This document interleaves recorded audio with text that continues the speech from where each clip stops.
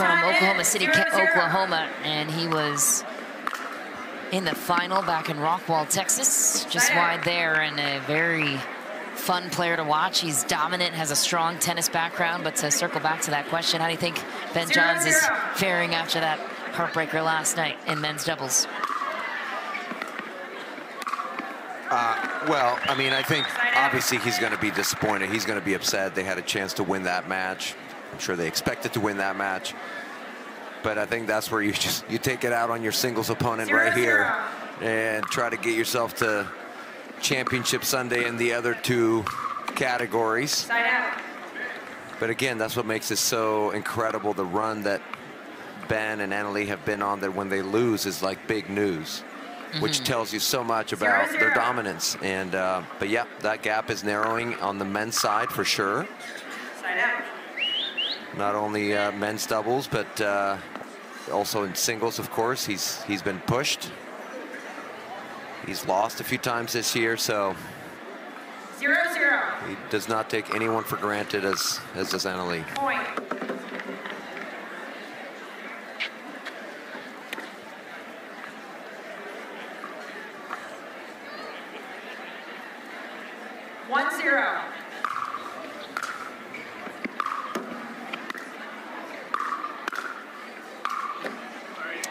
Off the tape to the corner for Chris Haworth.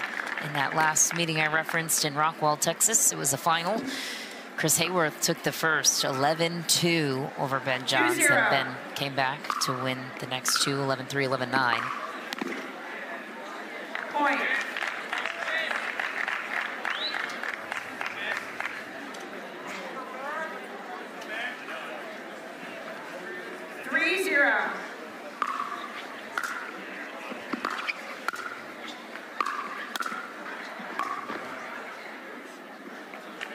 Side out.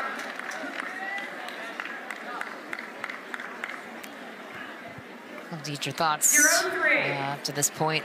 What is the style that stands out to you about Haworth and his ability to have success?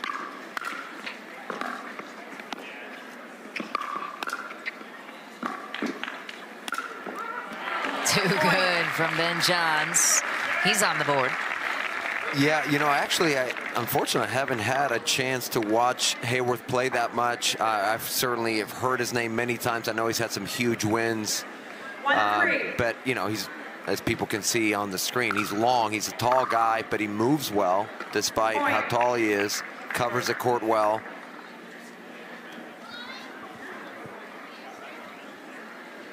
And obviously had to take out some quality opponents to get this far.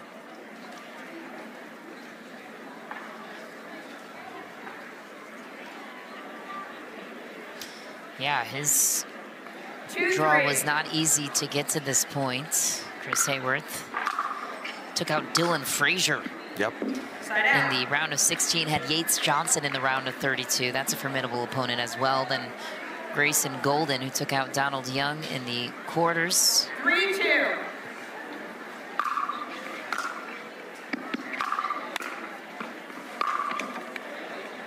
Side out. Yeah, those are some great players. He obviously would have had to play Garnett if Donald Young hadn't taken out Garnett, so he was on that side of the draw. But some great players that he took out to get to this point.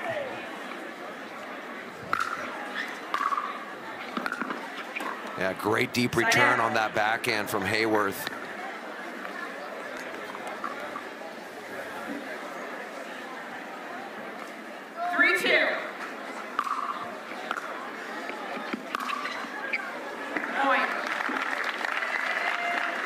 Nice ball from Chris Haworth. Yeah, short return from Johns. Put himself in a very vulnerable position. Great roll from Haworth. Like he was going to go inside out on that shot.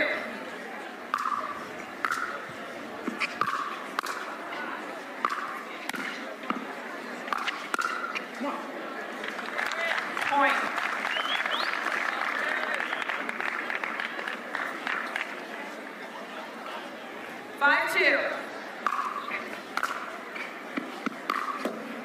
Wow, the second one of those, that's not going to make for a happy Ben Johns. We saw a lot of frustration the last couple of days, especially in singles,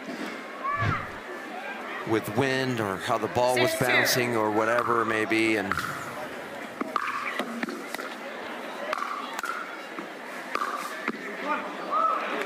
another pass from the backhand side of Haworth up the line. He's got a big lead here. Apologizes there for the net cord. It's one of the first, and I believe the only player to also be signed with Babolat. Notice his paddle's a bit different from what you'll see, and that's a let cord give it back over to Ben Johns.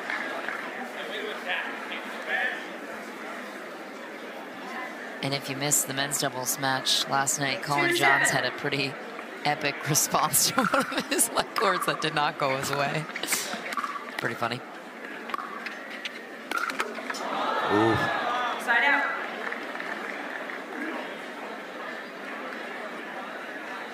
Haworth was fortunate there. That lob was short, but John's not able to put it away. 7-2.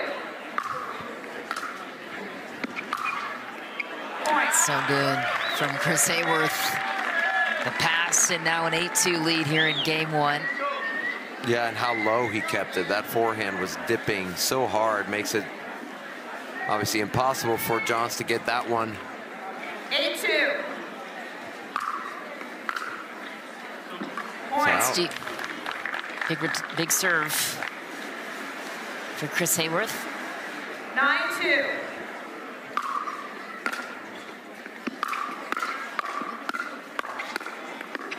Oh, Side out. almost had it.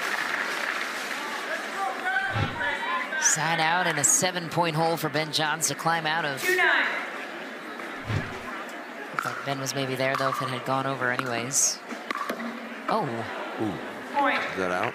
Yeah, I think it landed out. We saw Ben be down a lot, right, in game 1 and 2, I believe, in his match yesterday. Came all the way back. 3-9. Yeah, against Quang Duong, you were right about that.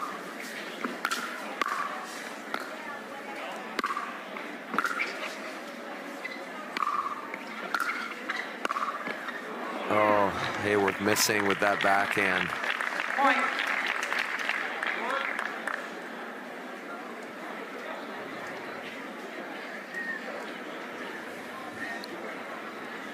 If I'm not mistaken, in Rockwell, I believe Haworth had a pretty nice lead on Ben in the third and surrendered it. Side out. Yeah, he uses that long frame to lean in, take that ball out of the air to not give Johns time. We're going to see it right here. He leans in before the Johns could get to the kitchen line to get set. Haworth takes it out of the air. 9-4. Puts it away.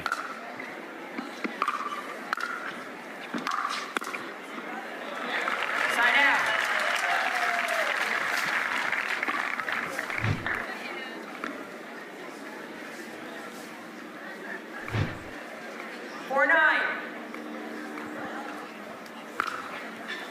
That serve is out. Side out.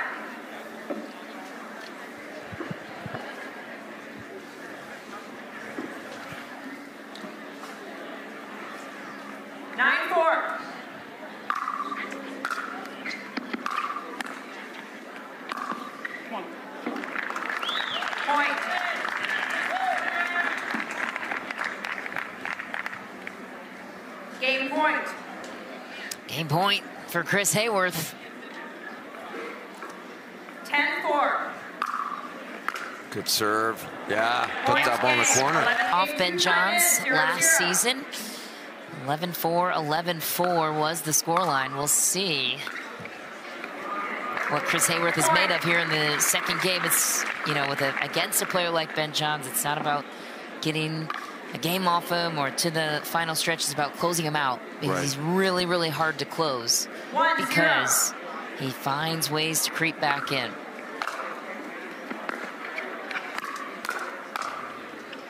Well, nobody makes adjustments like Johns does. He studies his opponent so much. People know this. He has notes on his opponents. I'm sure he spent time watching Haworth's matches. It's out. Point.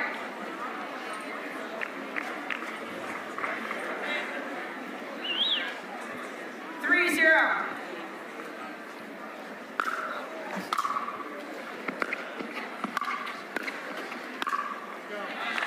Side out.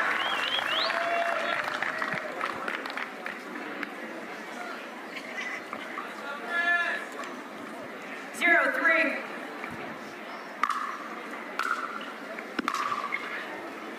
Side out.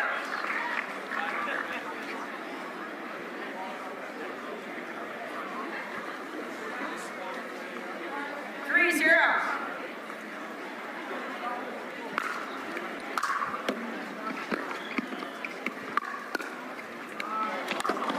Oh, Point. ATP attempt turns into an ITP.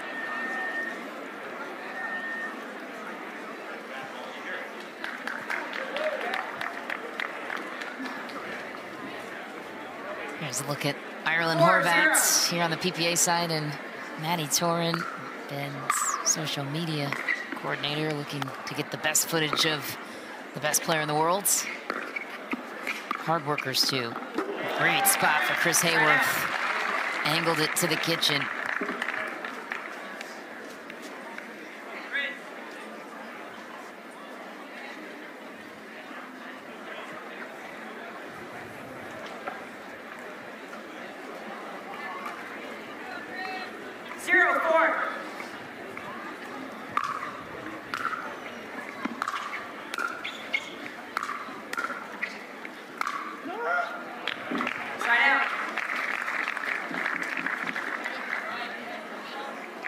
Haworth trying to catch Johns, maybe cheating to the backhand, try to go one more time to his forehand, but misses it wide. Point.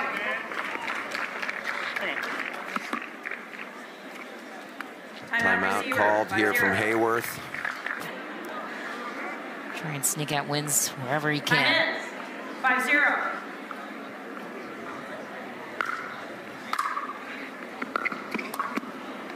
Side out.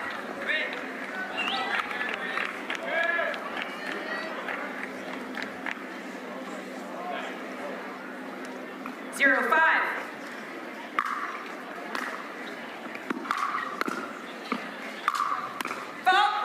Oh. Right foot called into the kitchen for Ben Johns. No argument from him.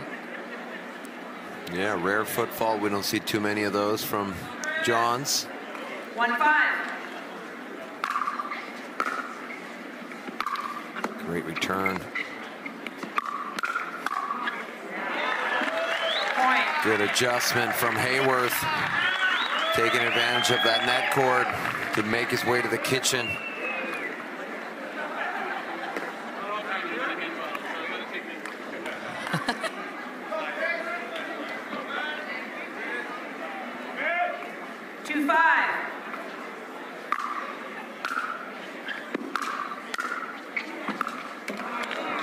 Ball stay down.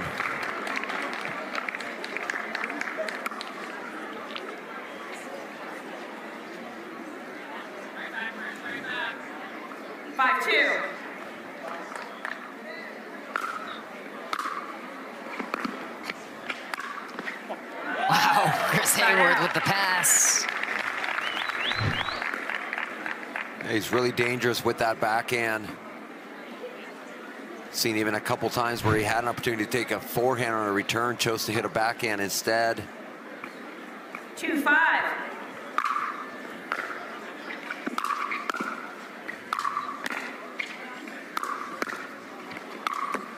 Oh, another net cord. That is the third net cord passing shot that Haworth has had, maybe fourth.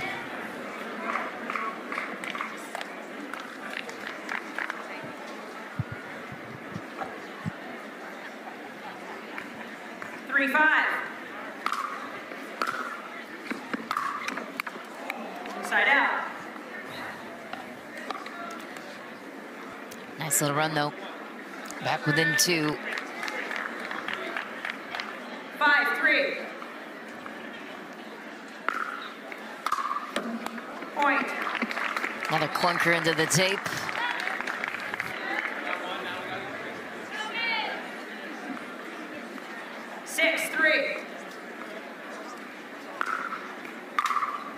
Oh, Point. sailed that of just getting 1 gold on 7-3. a multi-year career. Yep. Okay, well, another missed return for Chris Haworth. Wind is picking up, as we've said, and it's coming on the back of Haworth towards Johns. Point. Oh, boy. It's a post that time. And you saw how far he went to hit that backhand. He clearly seems to favor his backhand on returns of serve. 9-3.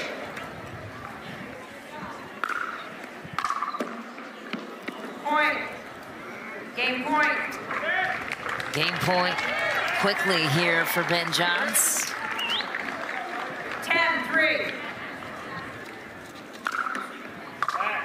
Reserve. 10-3.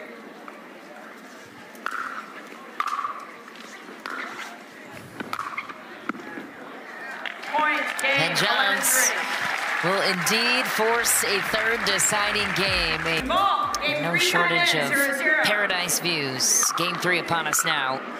Chris Haworth. And Ben Johns squaring off. Ben Johns comes away with the side out, and the returns were an issue for Chris Haworth in game 2, so keep an eye on that here in the third. 0-0.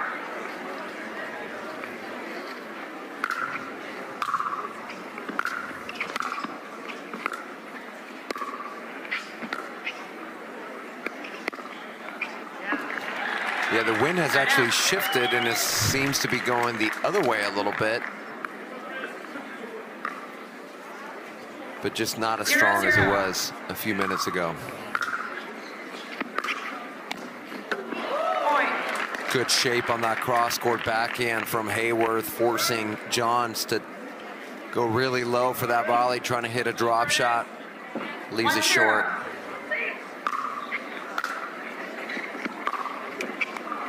Side out. Yeah, good return deep to that center line. Sometimes when your opponents are creating a lot of angles from the corners, you're better off attacking or returning deep down the middle to just not give them as much angle, and that's what we saw there from Johns. Point. Still found an angle there from the middle, though. Yep. And a tie game here in game 3.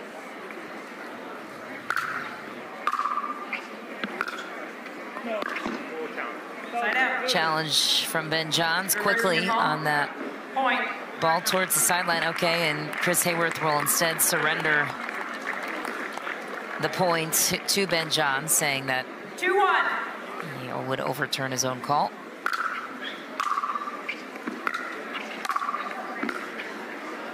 Love to see that. Side out. Just honest play. We need more and more of that, in my opinion. More of what? Just 1-2. honesty, you know. Yeah, the ball's on the line. Skidded. Yep. Yeah, I just think, I don't know. In my opinion, there's too many players that take advantage of knowing that they're not going to be overruled most of the time. 2-1. And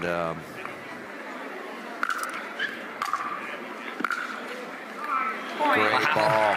Great ball. Just completely goes behind Haworth. Haworth was leaning to that left as he got to that center line at the kitchen, and Johns just fools him with an off-speed roll back behind him. 3-1.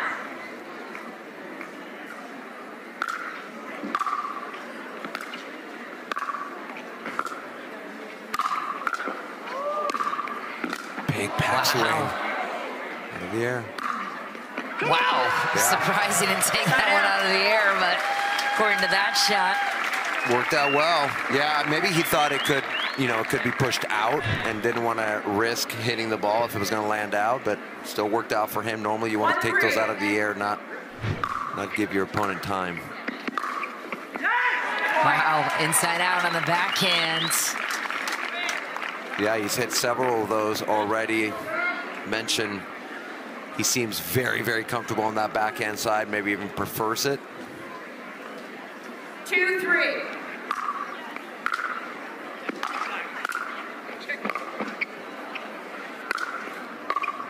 Lefty. Oh, no, lost it. And Chris Haworth ties it up. Yeah, John's just made every rec player in the stands feel so much better about all their missed overheads because he just chunked that one. It is hard. It's hard to time, and especially when it's windy. Maybe that's why Haworth opted to let it bounce on that last play. True. Wow, and a pass to match it.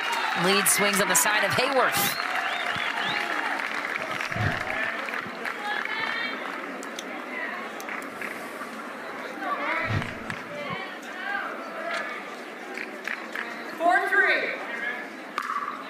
Big serve. Little run here for Chris Haworth. Yeah, John's just made a couple errors on that backhand volley. That's the second one. 5-3. They're not easy shots, but certainly shots that he usually makes.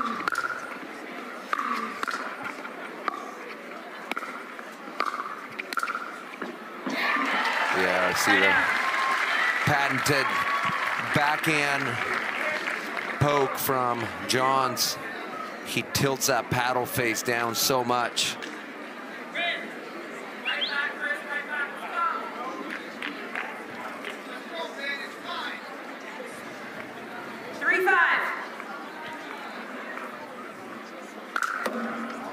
Ooh, barely gets past the kitchen line. 3-5.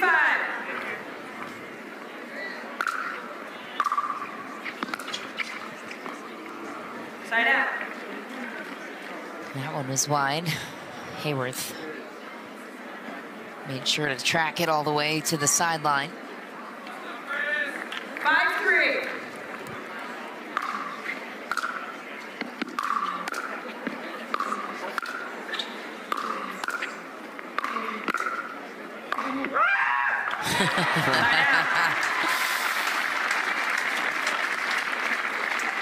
Squawk on the misconnection there for Chris Haworth.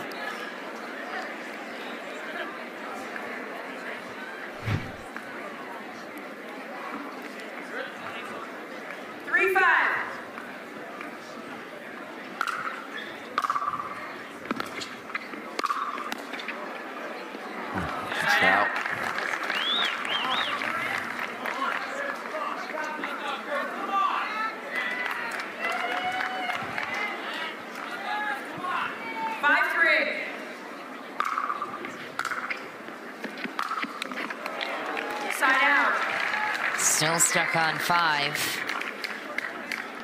Haworth looking more animated than I've seen him in the past. Yeah. He sees he's inching closer to that finish line.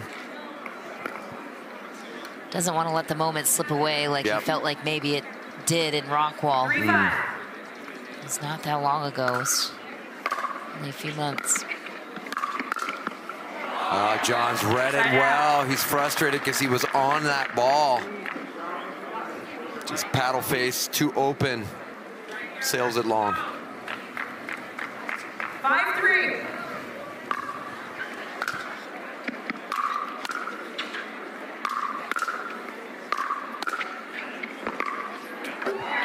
Side out. Just can't get off that 5.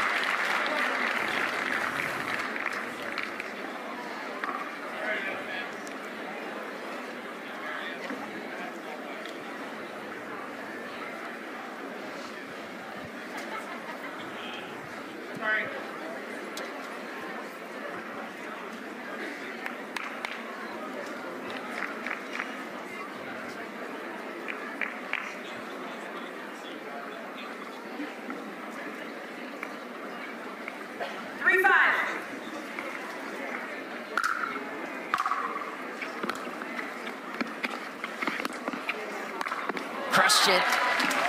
Great setup, too. Ben framed the third, it looked like. Chris Haworth took full advantage. Now, can he get off this 5? 5-3. He can put together here a big serve. Leaves it a little short. And that short serve was what hurt him. Yeah, I think when you keep getting side outs, you got to go for a little more of your serve because you're obviously getting plenty of opportunities back. And I just think he's got to be a little more aggressive with that serve. He's got some wind now at his back. He needs to use it to his advantage.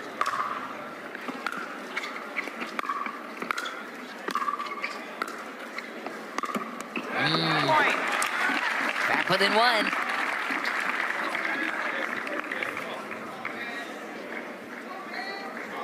Great third shot drop, too, from Ben to that backhand side of Chris Haworth to set himself up. Just, again, same shot. It's just that off-speed roll that just freezes you as you're charging in, maybe expecting a hard-hit ball, and instead takes all the pace off of it and fools Haworth again with that forehand.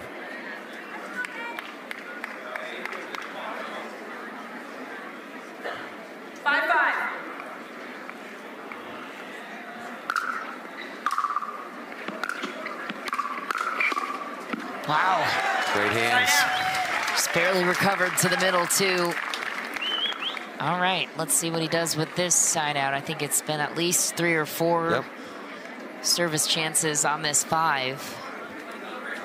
You want to see a big serve here from Haworth. Yeah, much better. Yeah, He's much off better. it. Set himself up. 6-5.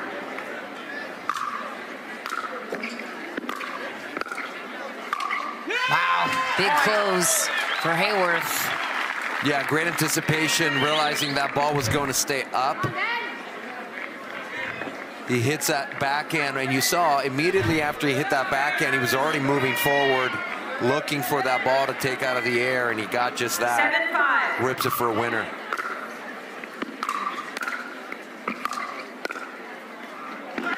Whoa. Side out. Look out, Haworth almost tumbling into the boards. But he's off of 5, and he's got the 2-point lead again. We'll see what Ben Johns can do here.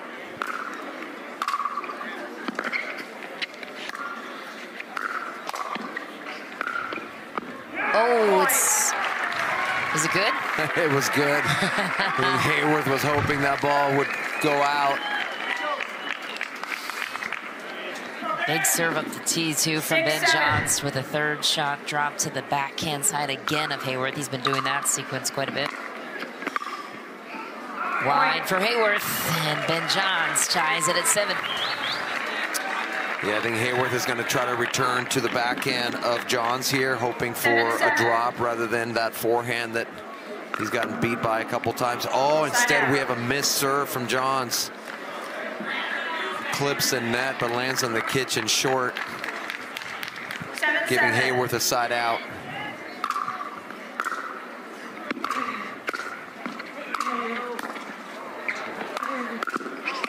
Wow, Chris Haworth skates the kitchen, buries it, takes back a 1-point lead. Yeah, again, just great movement forward off of a shot. Saw him right there anticipating that ball. Just doesn't give Johns time to recover.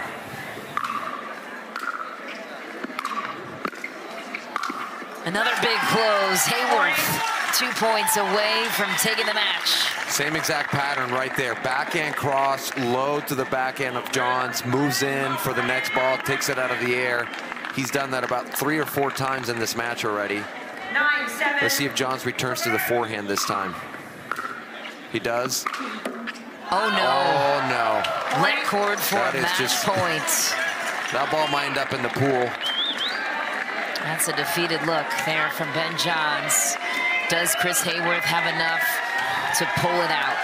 That is the question. Trying to get the crowd behind him here for match point. Match point. Crowd has been amazing. 10-7.